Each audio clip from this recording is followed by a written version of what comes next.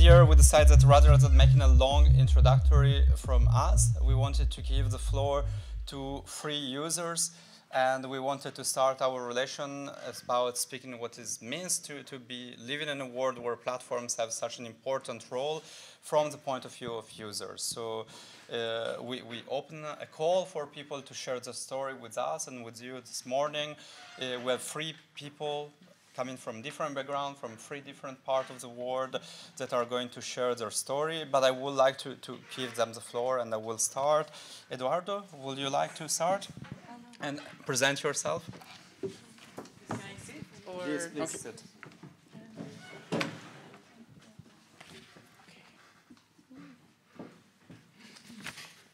Okay, I have my memory helper here, so. Okay, thank you so much for having me. My name is Eduardo Carillo, and I'm from Paraguay in Latin America. So I'm coming for a 40 degrees Celsius to a 0, so I'm a bit cold.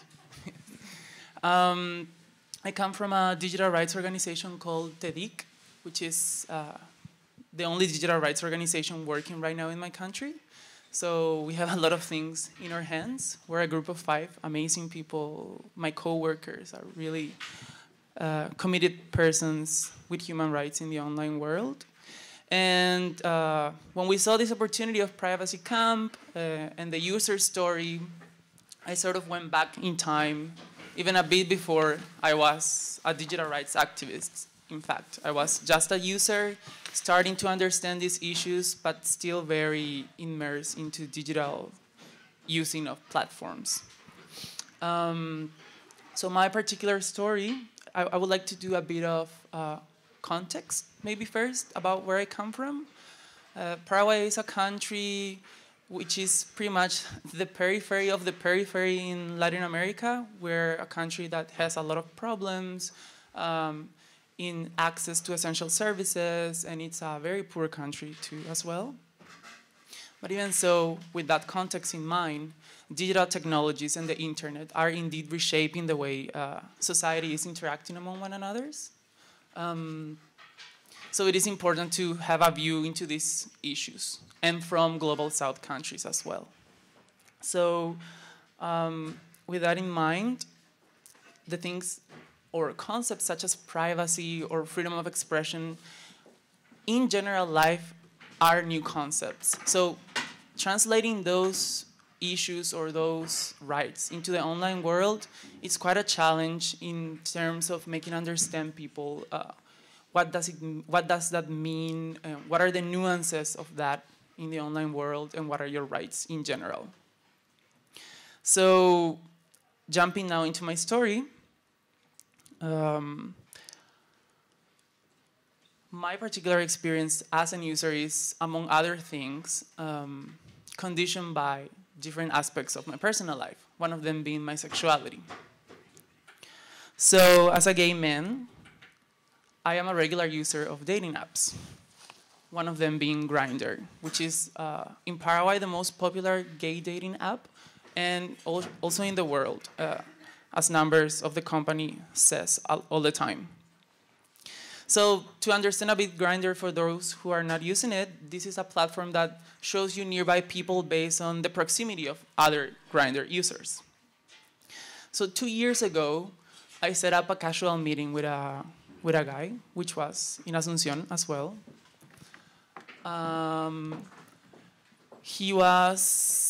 It was 2 years ago. So we set up an encounter, and after it happened, as normally in this kind of platform encounters, it never goes into something else. It's just a one-time thing, and then it's over. So this was a guy that was, to understand a bit about that as well, was a guy that didn't have absolutely nothing to do with me. He was an older person than I was, so we didn't have friends in common. He didn't work on the same issues as I work on. Pretty much the only thing that we had in common back then was the fact that we both lived in Asunción. So that's the first thing to remember in terms of my story. And then another thing is that 2 years ago, I was a different person also. So I didn't have quite understanding, or maybe just a bit, about these kind of things that we're talking right now. I was not an I didn't came out of the closet yet, so I used the platform in an anonymous ways, which is pretty much the way a lot of, or I'm pretty sure that more than 50% of users in Paraguay uses the platform in an anonymous way. So that is important to have in mind as well. And also, having in mind the context of me not having nothing in common with this guy, it was to my surprise that 3 or 4 days later, I think, the guy magically appeared on my Facebook feed as a friend suggestion. So at first, I saw the face and I remember, well, I know this face. And then I started to think what had happened because, well, first, this is not Tinder. And back then, because now it changed, but back then you had to have a Facebook profile in order to set up a Tinder account or a Tinder profile.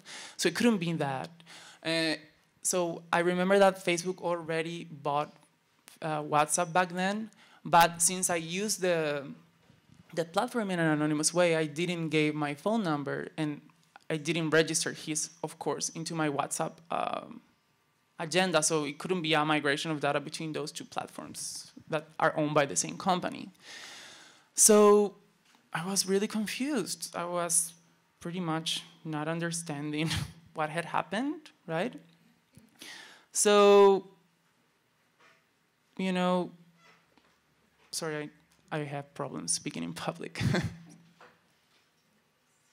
So, well, yes, just in order to finish that particular aspect of what I'm talking about right now, it was to my luck, really, that the guy really didn't do anything. So even though he was appearing into my Facebook feed, and then obviously, most likely, I was appearing into his, so then the anonymity in which we were both established the contact was broken, but he didn't do anything. He didn't add me, or he didn't wrote me, or anything like that. So that was a phew for me.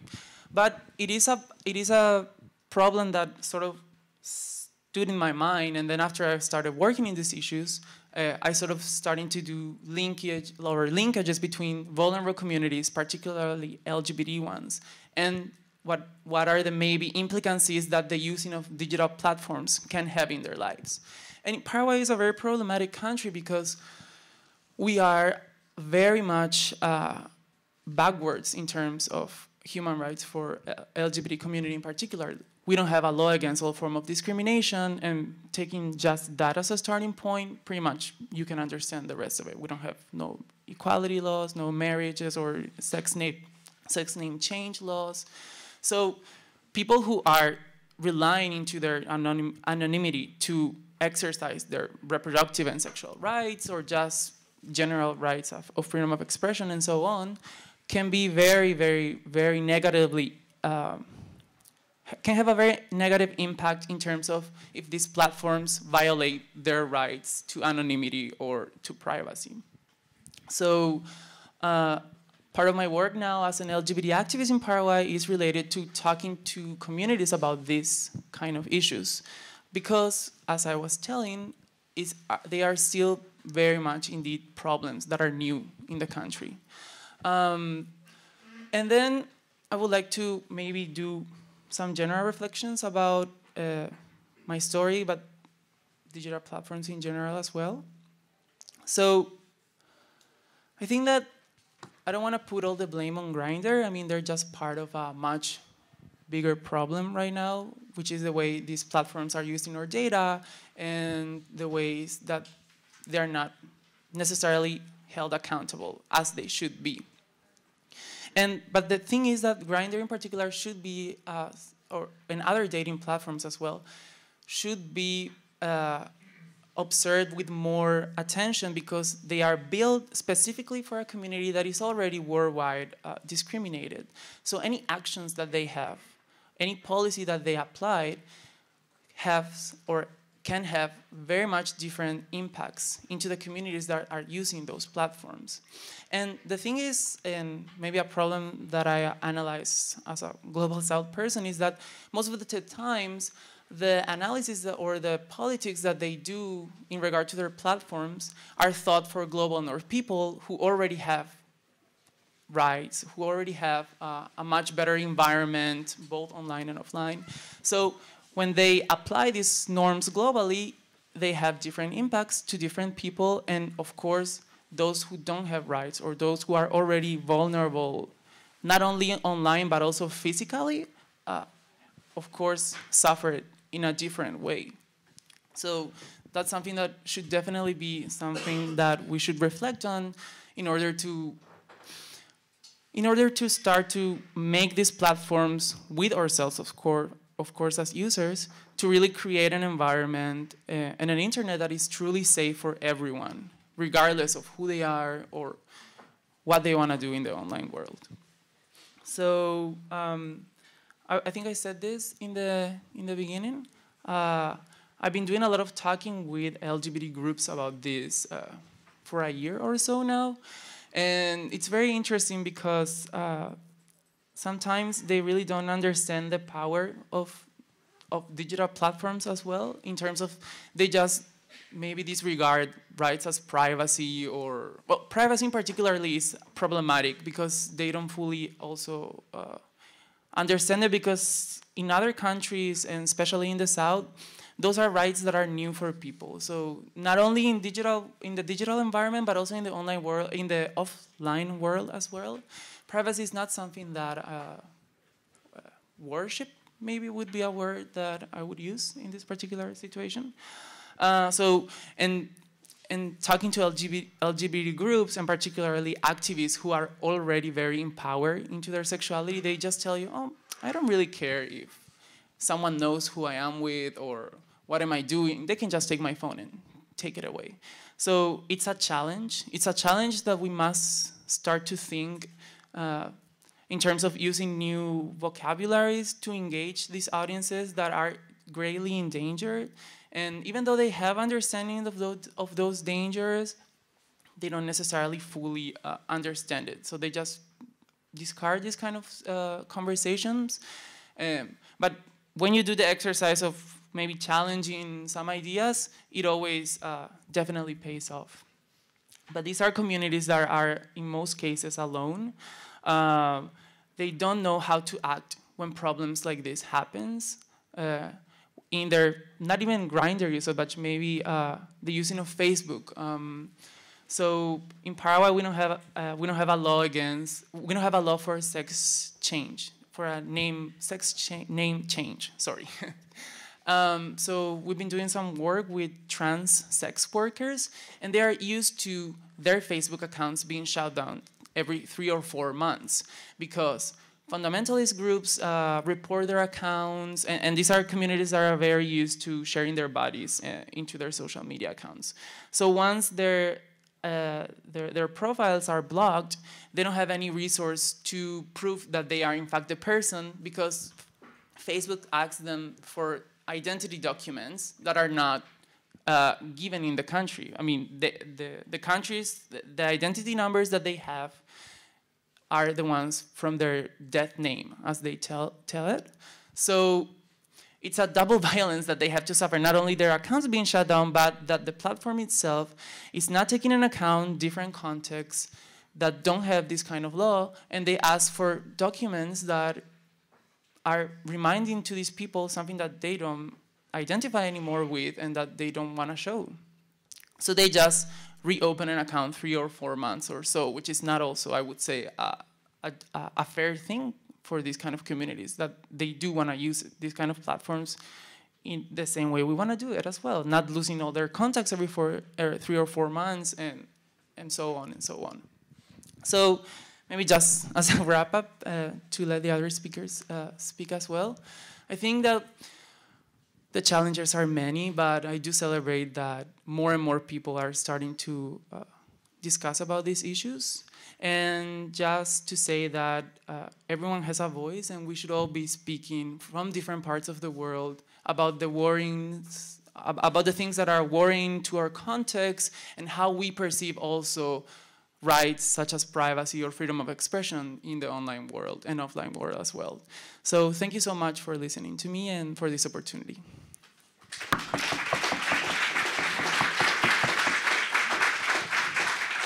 Thank you very much, Eduardo. I will invite Anna to share her story with us too.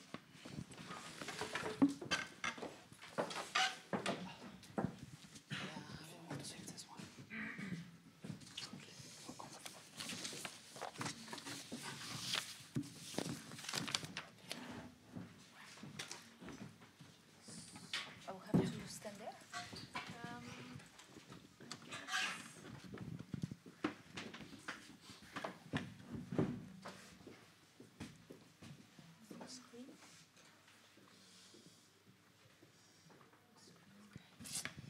Yes. Yep.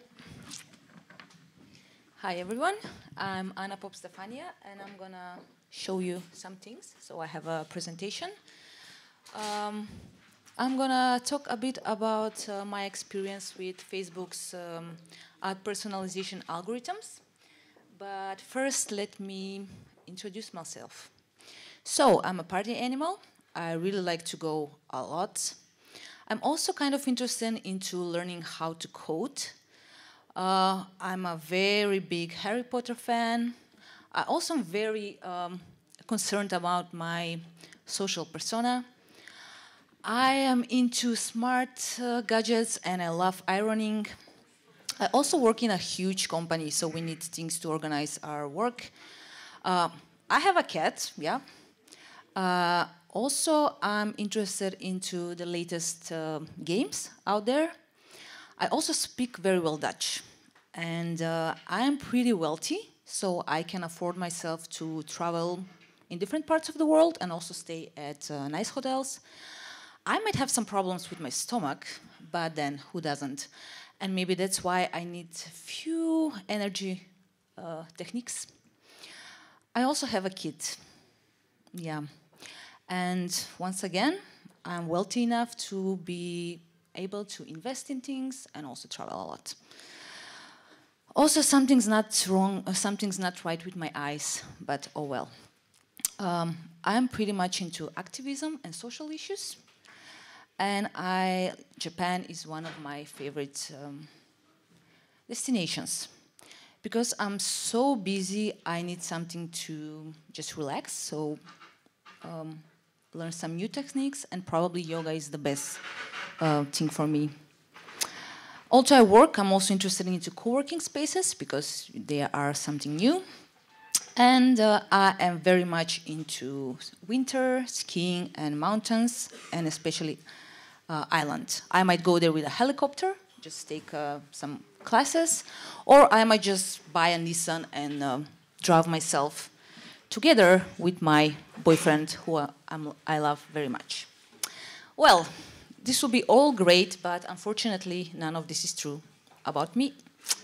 Apart from the part that I would like to code, learn how to code, and maybe that I'm interested into activism and social issues. But nope, I do not speak Dutch. I am not wealthy. I'm a student on a scholarship. I also don't have kids. Yeah, maybe one day.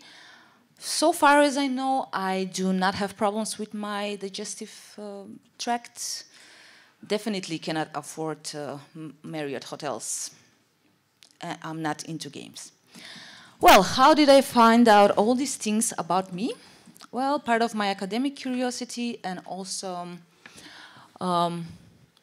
private curiosity, I started a process where I was looking at and recording what kind of ads Facebook has been serving me for a period of now 2 months, for which I gave Facebook full access to track me across websites, apps, to upload lists from advertisers. So everything that I will do, I basically wouldn't do. I basically allowed Facebook to do.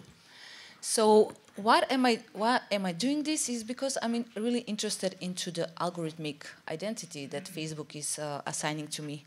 I borrowed the definition of algorithmic identity by Kylie Jarrett, in which it says that my algorithmic identity is the version of me that Facebook or any other data collecting platform has created about me, and it mobilizes it in its personalization algorithms. So this algorithmic identity is prescribed intentionality Also assumes that I have certain interests, certain behaviors, and certain activities that I am willing to take into future. So it has also kind of a predictive aspect to it. And every time I click something, I search something, or do some action, more chunks of data are just added to my algorithmic identity. But the thing is that I want to see how much of overlap is between the algorithmic identity that I've been assigned and my sense of my real identity at this real moment. So by now, all of us here, I assume, know how Facebook is actually building this algorithmic identity of ours and like a kind of a database of intentions. And that is by tracking our behavior on its platform, its family of apps, and also by tracking us all around the internet, sometimes also combining online and offline data from different parties. So during a month and a half, I saw that Facebook tracked me only on 3.15% of the sites that I've visited. But then on the other hand, I have other historical data on me, which says that majority of websites, Facebook tracks me on 23% of them. So what did I do? Just a quick, I recorded all the data that I've been, all the ads that I've been served with all the data, who's the advertiser, the message, the call to action, the language, and also I checked reasons why I've been served this ad. But I also used another opportunity that Facebook gives through its ad settings. I checked regularly how the ever-growing list of my interests has been added to my interest column. And also I recorded all the advertising that Facebook says that I've interacted with and the reasons how, in the ways how I interacted with them. So in case you're not familiar, this is how actually why am I seeing this ad looks like. There are ways I might have visited a website, I might have liked a page, I might be interested into another party, but then the advertisers assume that I'm a perfect match for them. I might use someone's app, and this is my favorite, people who are similar to their customers. Why I like this part the most is because actually it's the most obscure of all the transparency measures that Facebook is taking to tell their users why they're seeing a particular thing. So the option similar to your users is based on one of the options for advertisers to create a lookalike audience, which means that they can, there are other many ways how to do it. They either combine offline records they have of a group of customers, or they gather data from people who've opened their apps or have been using their website. And also,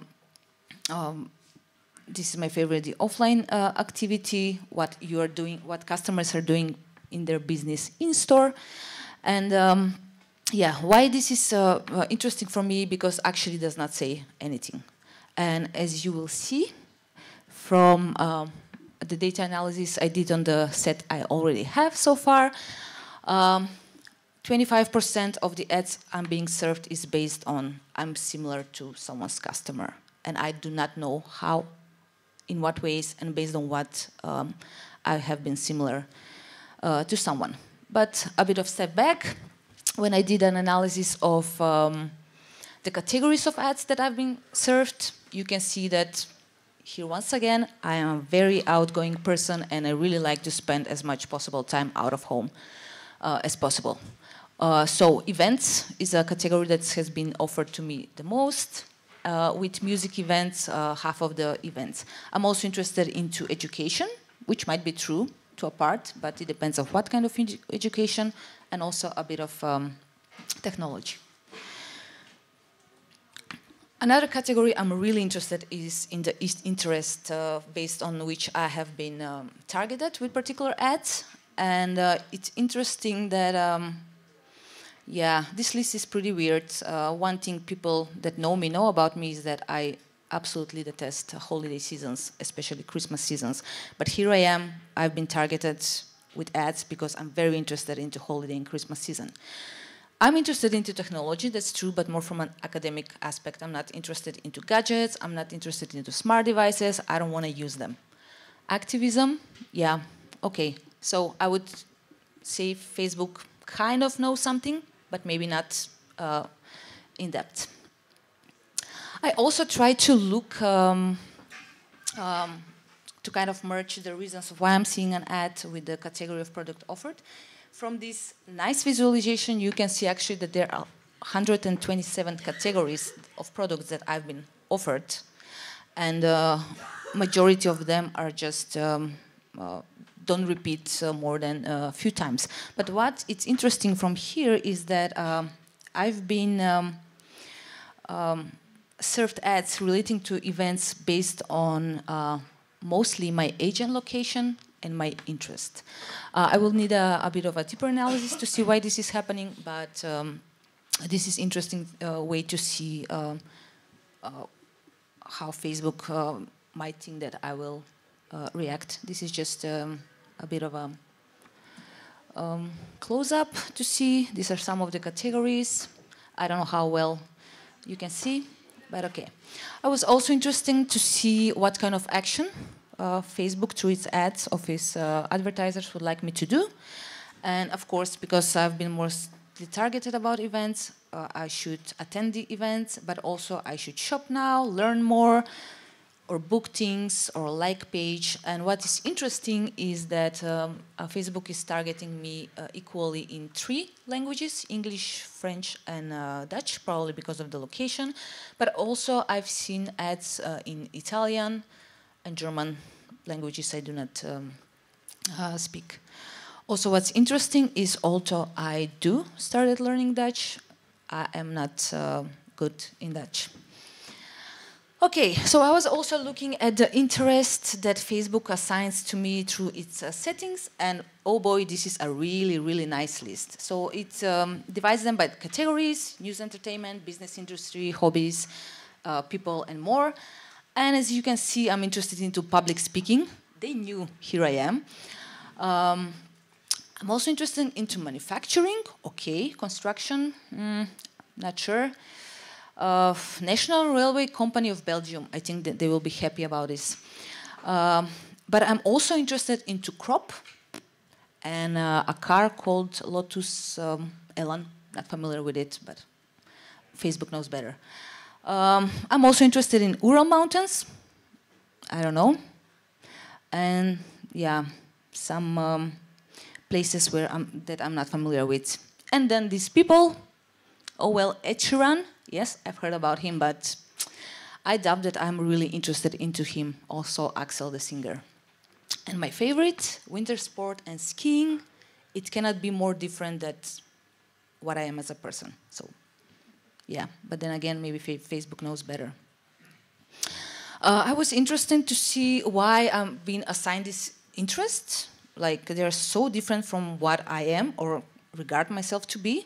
And then I got this analysis that it's because I've been clicking on ads or liked pages. One thing about me, I never click ads, especially not now for the for my research, because that way I might influence.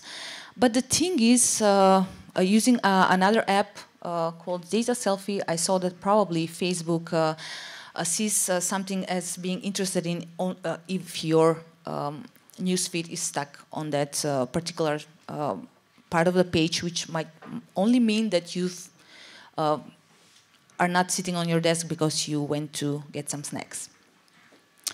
And this is the interesting part, interactions with advertisers who use a contact list. And very interesting here is that I don't know half of the advertisers, especially these ones, Semal CEO rankings and all the 7 companies that they have, I've never heard of. And once I was really, really curious about this one, Kickbox, and I even managed to find out that they've been registered as a company like a few days before, but there were not many information, although I really wanted to send them data privacy email. Well, nothing happened. Once again, obscurity, how these people have my data, which might be email and or phone or whatnot. So yeah, and this is one of the to wrap it up on a fun note. These are one of the notes that I've been writing next to my CSV files while I was gathering the data. So you can see how confused and surprised I was sometimes by the things that I was seeing in the data that I've been gathering. Thank you.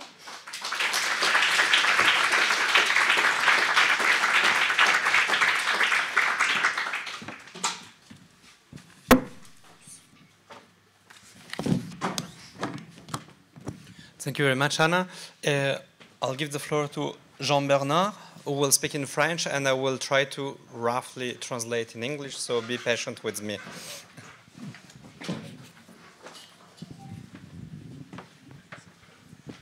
Hello, sorry, my English is very bad, so I have my translator. Donc, moi, je suis un ancien coursier Deliveroo, pour qui j'ai effectué 5347 commandes, pas loin de 20 000 km entre avril 2016 et début janvier 2018. I'm a former rider for Deliveroo, and I've done more than 5,347 orders, and not far from 20,000 kilometers between April 2016 and beginning of January 2018, also for Deliveroo. Okay, donc moi j'ai commencé comme coursier chez Take It Easy le 30 novembre 2015. Je cherchais du boulot depuis plusieurs mois et je touchais aucune indemnité, donc j'ai pas vraiment eu le choix. Et c'est la seule boîte qui acceptait de me donner du travail directement sans avoir besoin de CV, alors que j'avais pas fait de vélo depuis plus de 10 ans dans une ville qui n'aime pas le vélo. I started as a rider with the company Take It Easy on 30 November 2015. I was looking for some job after several months where I was having no benefits. I had no real choice, and it was the only place where I can work without having a CV or without having, and even despite the fact that I was not really using the bike since 10 years, and I was not really biking in a city like Brussels that doesn't like bikes. Donc chez Take It Easy, je gagnais moins de 1000 € par mois pour 30 heures par semaine. Et chez Deliveroo, je gagnais environ 1500 € net par mois pour 35 heures de travail par semaine. When I was working with Take It Easy, I was earning around 1,000 euros per month for 30 hours per week. And when I moved to Deliveroo, I was at 1,500 euros net per month for 35 hours. Ensuite, j'ai intégré le collectif des coursiers en novembre 2017 suite à la décision de Deliveroo de rompre la convention qui les liait à la Smart.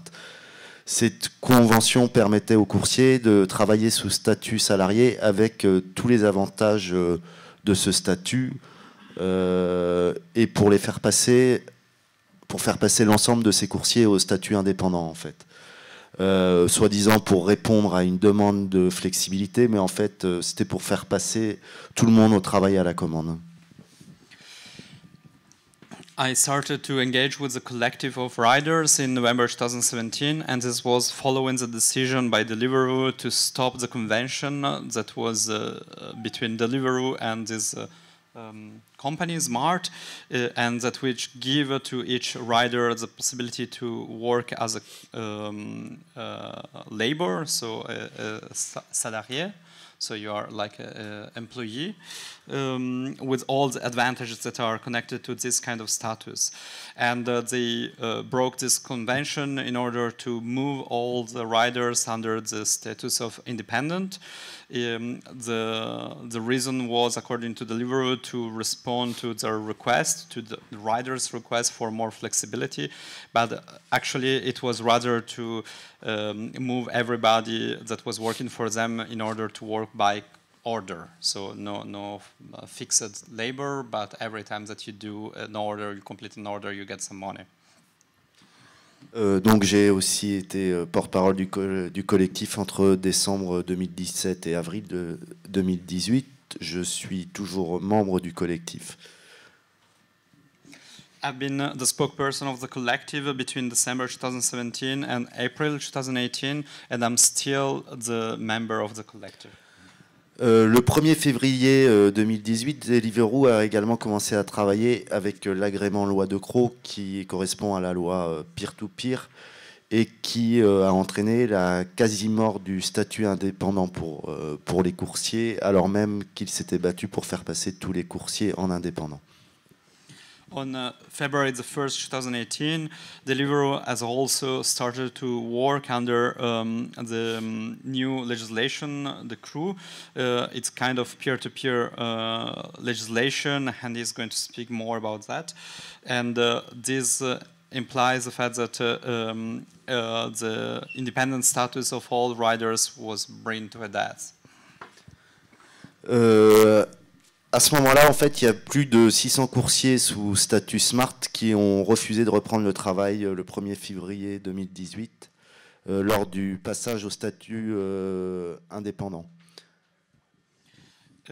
On that day, on the 1st of February 2018, more than 600 riders that had the previous Smart statute decided to refuse starting again working and in order to object against the passage to the independent status.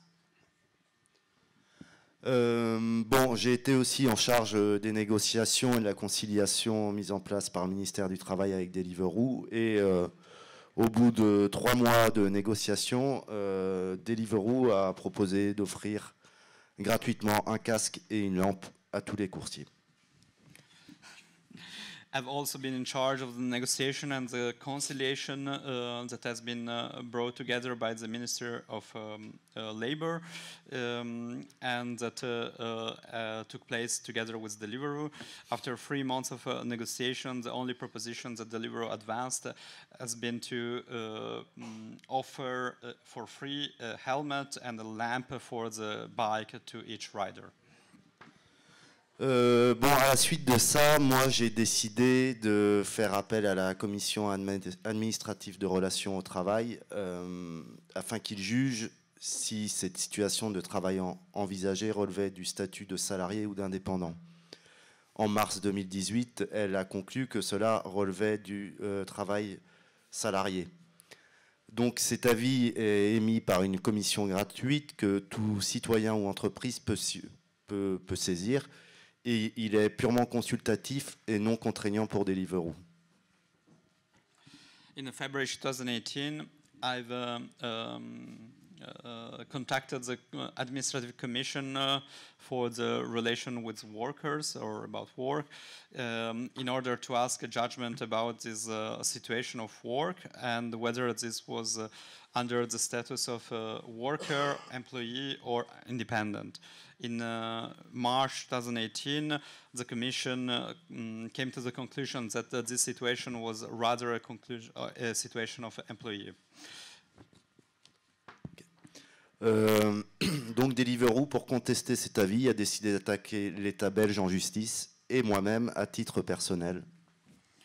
Keep in mind that this judgment is not constraining on Deliveroo and is just consultative. And Deliveroo decided to contest this avis, this decision, and so decided to go to court against the Belgian state and himself under his personal status.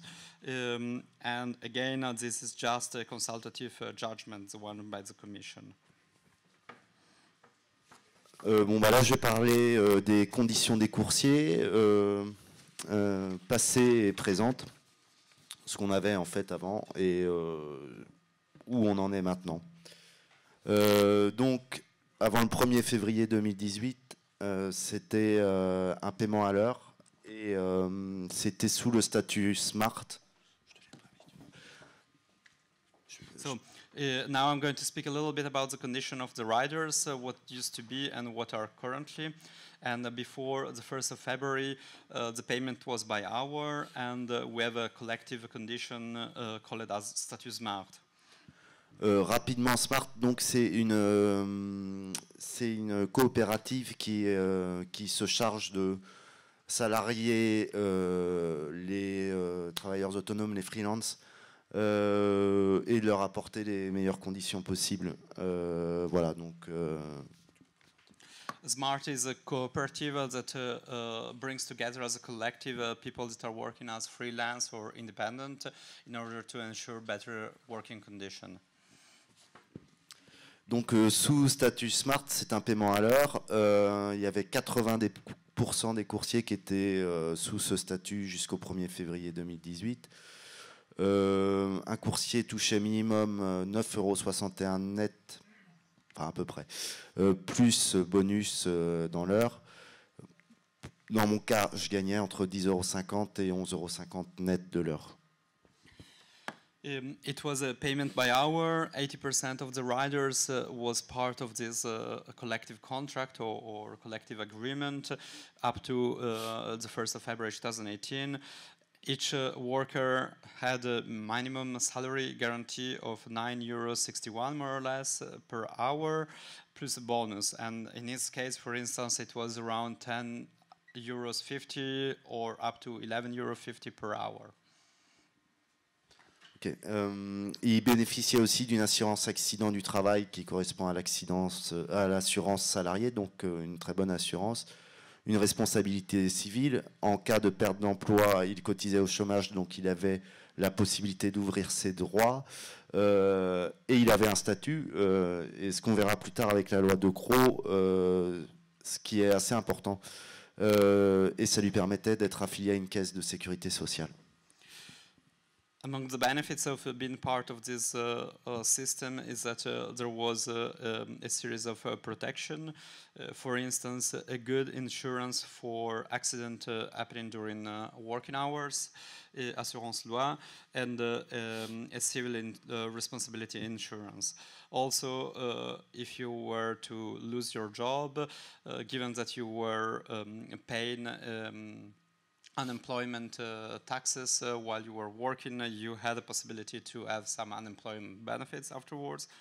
And you had also a different status that opened the possibility for being affiliated with a mutualité, so with a kind of health insurance, better health insurance. And this is going to change with the new legislation. Et ça avait un bénéfice aussi sur les indépendants, donc ceux qui n'étaient pas salariés, qui travaillaient pour Deliveroo, puisqu'eux aussi étaient payés pour la plupart à l'heure, à raison de 11,25 € de l'heure, plus 2,50 € par commande. And it also had an extra benefit for the people that were not part of this convention but were still working for Deliveroo. They get the same kind of benefits. For instance, they were also paid by hour, up to €11.25 plus 2.50 € per order delivered. Donc après le 1er février 2018, on est passé au paiement à la commande et tout le monde indépendant. So after the 1st of February 2018, we moved to a system where we are paid by order and everybody is independent, a freelance. Ouais. Sous loi de Croo, donc ça correspondait à 7,25 € la commande pour l'indépendant à titre principal et 5 € pour l'étudiant entrepreneur et le loi de Croo.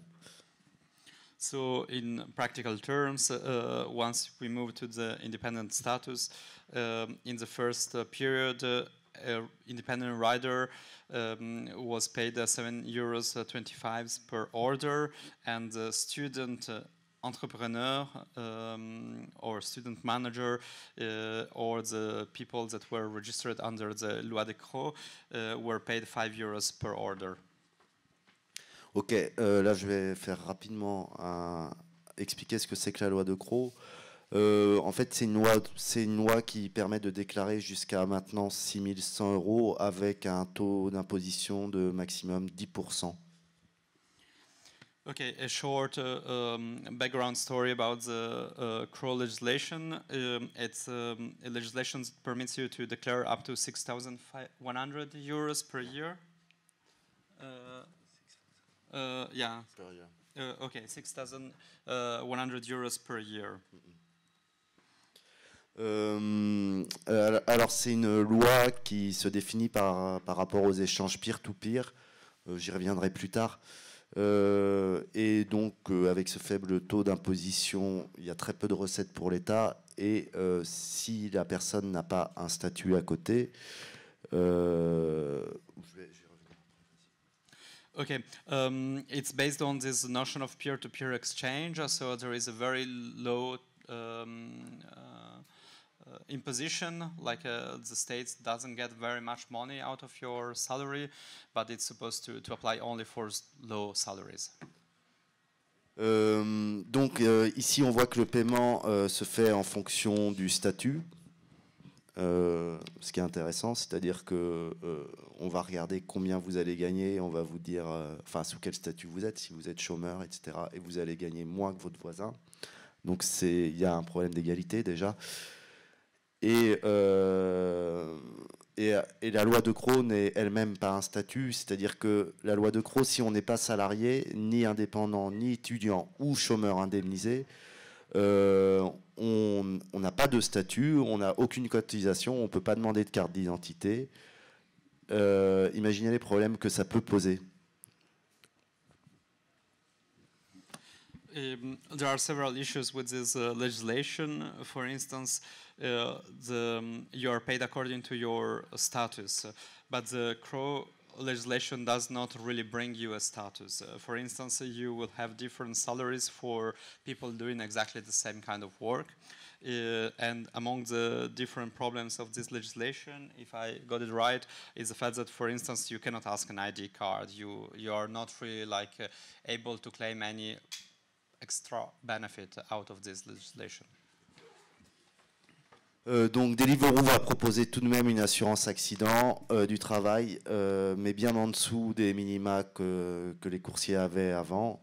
Donc c'est des barèmes très, très limités. Je vais les donner. C'est par forfait, perte d'un membre 50 000 € et puis plus rien. Incapacité totale permanente 50 000 € et puis plus rien non plus. Et quadra et hémiplégie, si vous avez cette chance d'être quadra ou hémiplégique, vous allez toucher 100 000 € et puis plus rien. Deliveroo still propose some basic insurance for accidents during working hours and seal responsibilities, but those are below the threshold that the previous legislation was granting to riders. For instance, the threshold are very low. If you lose a limb, it's 50,000 euros one time and then nothing more. If you are considered to be completely unable to work forever, it's 50,000 euros and then nothing. And if you are quadra or hemiplegic, it's 100,000 euros but nothing else. Donc en fait c'est une assurance forfaitaire, mais en gros on envoie nos gamins au massacre en leur faisant croire qu'ils sont très bien couverts, et le problème est sans doute ici aussi. The problem is that we send youngsters to work as crazy, making them believe that they are very well covered in terms of insurance, but it's not really the case. Et là depuis août 2018 c'est le paiement à la distance. Donc ce paiement il s'effectue comme ça, c'est 2 € pour la récupération de la commande, 1 € pour la livraison et un montant variable selon la distance. Et donc sur le site de Deliveroo, c'est bien indiqué que le tarif minimum évoluera d'une semaine à l'autre. Donc en gros que Deliveroo décidera d'un montant pour une course sans aucune concertation, ce qui veut dire que pour exactement la même course, un coursier peut tout à fait être beaucoup moins payé beaucoup moins payé la semaine qui suit par rapport à la semaine précédente. Et c'est effectivement le cas les retours que nous avons de la plupart des coursiers. Since August 2018, we are paid by the distance we do, and this needs some explication because actually it's €2 for accepting the order or collecting the order, plus €1 for delivering the orders, plus a variable amount based on the distance you have to ride. But the trick is the fact that, as it's written in the website, the minimum, the basic minimum amount for the distance can change week by week. So Deliveroo, in other words, can decide that a ride is less expensive or will cost them less this week than previous week. And this seems to be what is happening according to the feedback of some of the riders. Ok, donc en fait, en gros, d'une commande de 7,25 € minimum garantie, on est passé à une commande à 3 € minimum garantie, plus variable décidée par Deliveroo, en moins de 6 mois. So what happened in less than 6 months, we moved from a minimum of €7.25 per order to €3 plus some amount for the distance. And this change has happened in 6 months. Moi, les retours que j'ai personnellement des gros rouleurs, c'est que pour garder une rémunération équivalente, ils font des courses de plus en plus longues et travaillent de plus en plus. Donc un surcroît de fatigue, ce qui n'est pas anodin dans un métier comme celui-ci. The feedback that I personally received from riders that have the same kind of statistics that I used to have is that for keeping the same kind of remuneration, you have to do rides that are very, very long and even longer every time, and that you have to work more and more, which implies a lot of fatigue, especially in a work that is based on being very attentive to ride in a town like Brussels. Donc en cas de contestation ou de revendication, en fait, vous êtes déconnecté et vous n'avez plus de boulot. If you raise an issue or you claim something or you want to renegotiate, you are disconnected and you have no more a job. From the app, you're disconnected. Le principal problème, alors c'est problème rencontré au niveau des coursiers, le principal problème c'est de fédérer les coursiers.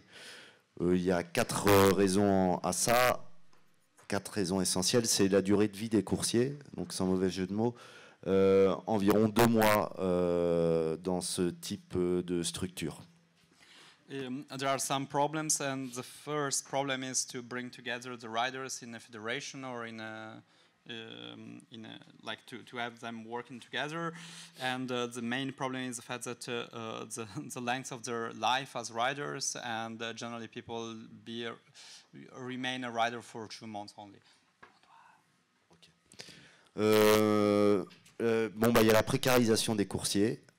Ceux qui restent longtemps ne peuvent pas se permettre de perdre leur travail du jour au lendemain, comme je l'ai expliqué avant. Une fois qu'on a mis un pied dans la précarisation, il est très difficile d'en sortir, donc on rentre dans un cercle vicieux. The second problem is the feeling of precarization of the riders, meaning that once you have already experienced precarization or you get into precarization, it's very hard to get out of that loop. Ok, et le fait que Deliveroo m'ait attaqué en justice aussi, ça a beaucoup calmé les ardeurs de certains. And the decision by Deliveroo to bring him to the court personally was a kind of a calming effect on all the riders that were tempted to protest. Et la mise en place d'actions sur la durée sont compliquées parce qu'un coursier qui ne travaille pas, il n'est pas payé. Et donc c'est extrêmement compliqué pour lui de rester trop longtemps en manifestation. And the final problem is the fact that it's very difficult to keep a long-term strategy or to keep a strike for longer, because when you don't work, you don't get paid. And for people in a precarious situation, it's difficult to assume that risk. Okay, je vais faire vite. Donc, 2 problématiques principales posées par ces sociétés, c'est l'utilisation abusive de la loi de Crow, qui crée en fait une concurrence extrêmement déloyale pour les indépendants. Et cette loi a déjà provoqué l'élimination des indépendants au sein de Deliveroo, puisqu'en avril 2018, il restait plus que 142 indépendants à titre principal contre 1508 travailleurs recrutés sous cette loi. And the last two problems are the abuse of this cruel legislation, which already brought a lot of independence to move under the new system, and is a system that is not really fit for purpose. Il y a aussi un projet de société derrière.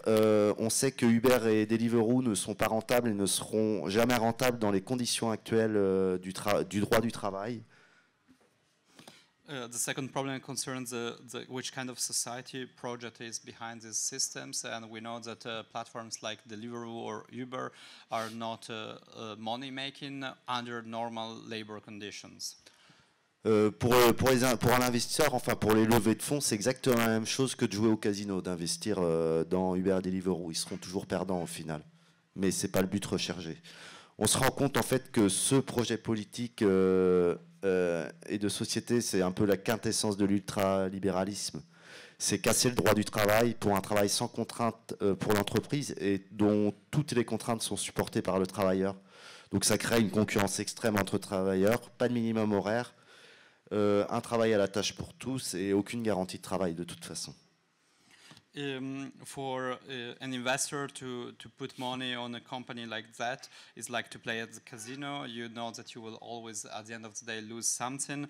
And so probably what we have to focus is on the political project that is behind this kind of system, that is a project of neoliberalization that aims to change the rule of working condition and labor.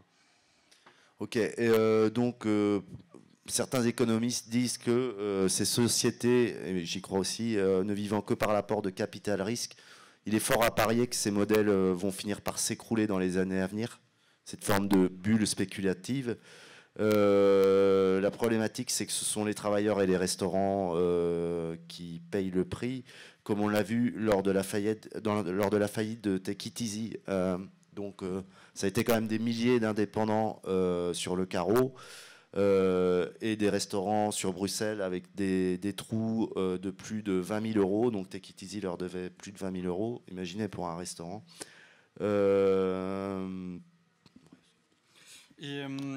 Several economists think that this kind of economic model will fail, and he believes the same. But the real problem is the fact that the workers and the restaurant, in this case, will pay the price of this failure. For instance, when Take It Easy failed, it left some debts with specific restaurants up to 20,000 euros of things that they have not paid. So it has a cascade effects on different other companies. Alors ça, c'est juste pour les... Vraiment la fin. Ouais, ça, c'est juste pour les travailleurs. C'est le dernier point et pas des moindres. Donc pour les clients, en fait, c'est la récupération de données qui sont une valeur marchande très importante. Ce genre de société récupère quand même une quantité impressionnante de données sur la vie quotidienne des usagers et sur leurs moyens financiers, etc. Donc, et on ne sait pas ce qu'elles récupèrent exactement. And finally, there is a problem of data protection because these companies collect a huge amount of data about the user, meaning like the people that order food. And this kind of data concerns their habits, their everyday life, but also their financial conditions. And it's not very clear how much data I have collected and how this data will be going. Thank you very much. Thank you. Merci beaucoup. And I hope the translation was faithful enough. Thank you for your patience. We're slightly in a delay, but we will start with the next session directly here. Thank you.